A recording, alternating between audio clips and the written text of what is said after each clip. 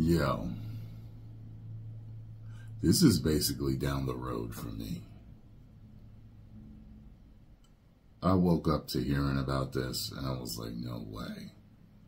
No way.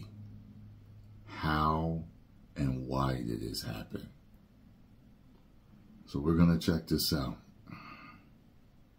Yeah, so Casey, according to authorities, this all happened around 1:30 a.m. Eastern time. God. Here in Baltimore.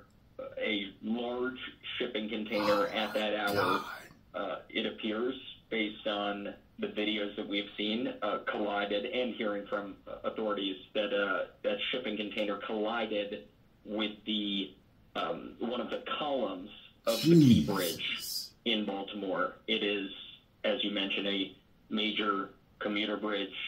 This is going to be route as you cut through Baltimore, going between, let's say, Washington and New York, all the way up the Northeast. And it appears that the bridge collapsed. You can see it in the video crumble into several pieces. And authorities think there are potentially up to 20 people in the water. They don't know. As you mentioned, there was some sort of large tractor. Was it early morning or something they said? On the bridge at the time. So it wasn't a lot of people. But that is what emergency crews are now looking for. Anyone who is in vehicles or in the water. One person that may have is ended too up much. down in the This is sad.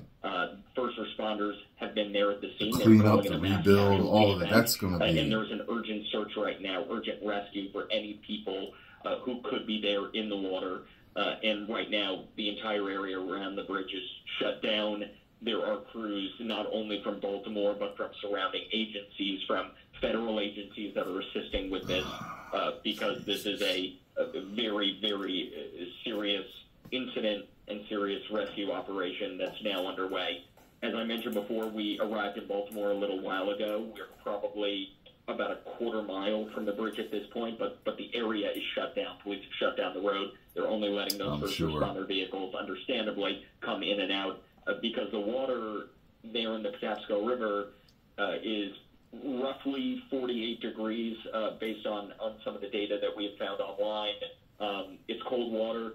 People who end up submerged in that water would likely have 1 to 3 hours where they could survive in temperatures like that. And so crews are desperately trying to get people out as quickly as possible. If they can swim, maybe they swim to the edges. It's been roughly 3.5 hours since this all started, Casey. And so really for the crews, if they... Could you imagine the fear and the horror, something like that happening? In the water, the clock is really ticking. I already don't like going over certain they have bridges. Divers in the water. They are trying to locate people. We know that the mayor, Brandon Scott, tweeted out a couple hours ago that this was a significant event, that he was en route to it, that the governor of Maryland was aware as well, and that they were working with these various other agencies to work on this rescue operation. Obviously, the sun is soon to come up here in Baltimore.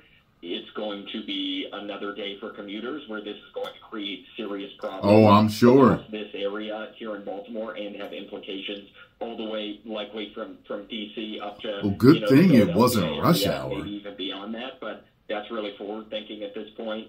Right now, the Good focus Lord, on this man. is on this desperate... How you steer right into that like that? People who might be in the water after this ship... Were they sleeping? ...collided with the Key Bridge and sent it crashing down. Yeah, no, absolutely critical to focus on that at this point. And Gabe, we also have this just in.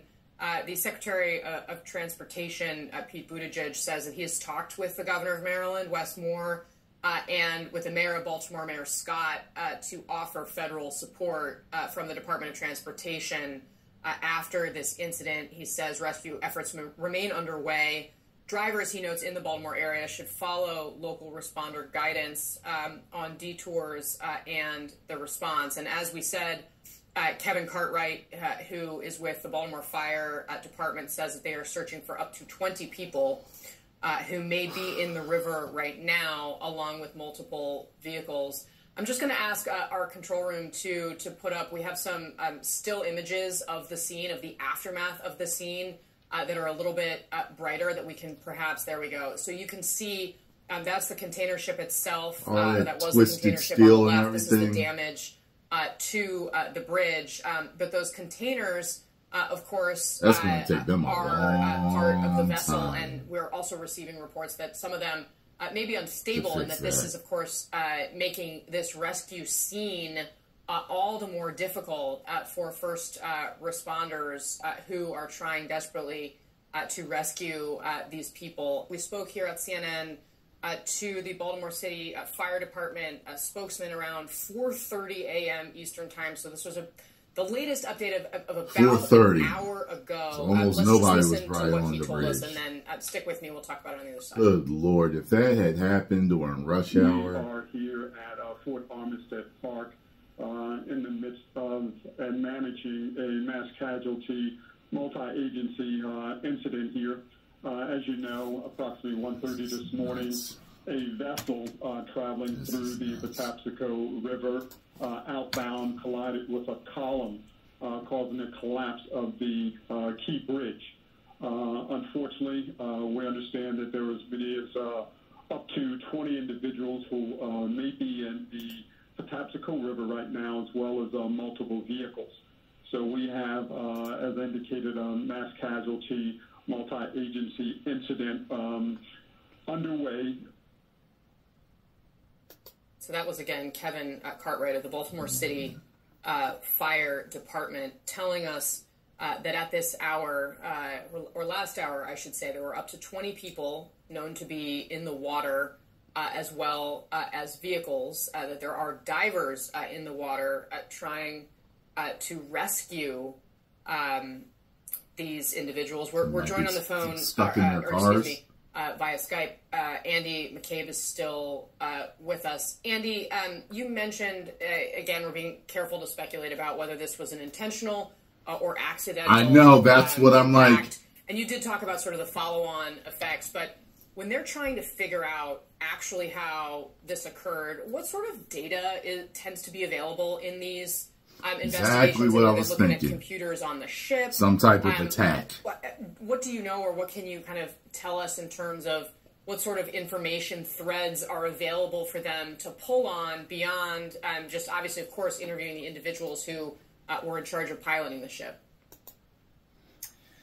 Sure. So, a lot of that depends, Casey, on how, on the details of the ship, how old it is, what sort of technology it's equipped with. Yes, okay, according to so that's going to really set the table in terms of what sort of information or data you have to work with. But you can imagine the entire kind of scope of GPS data and systems data that really will show you exactly when the ship was last kind of put on the course that brought it to impacting that column, the number of people who were involved in piloting the ship at the time, the sort of inputs that those folks were delivering into those systems that steer the ship.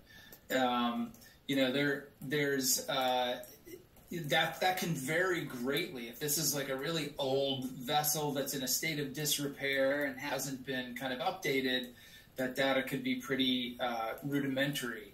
But any sort of inputs that go into that system, if it's on a set course that had been planned out, sometime before, it looks less likely that someone at the last second took it off course and into that column. So those are kind of some of the systems that they'll be looking for to see if they even exist on the boat before they find out what sort of data they have in this situation. But again, those people who are at the controls of those systems are going to be your best resource. What they really need right now is some cooperation. What the hell happened? And some kind of, really solid interview feedback. So I've seen, from those folks. I go walking in an area that's near a bridge, and these ships have a certain amount of time to make course corrections. So I'm sitting here wondering what in the hell caused that to happen. This is ridiculous. I hope they save as many people as possible, but that's one of them things, man. You don't know who can swim. You don't know who can't swim. You got people in these cars. They got dumped into the damn water. It's cold. You about to be trapped in your car, your truck, cars. Man, that's some scary stuff, man. Post your comments down below. Let me know if y'all know anything else about this. What happened? Whether they found out. Was it intentional? Was it an attack? Was it just negligence? What was it? I'll talk to y'all later.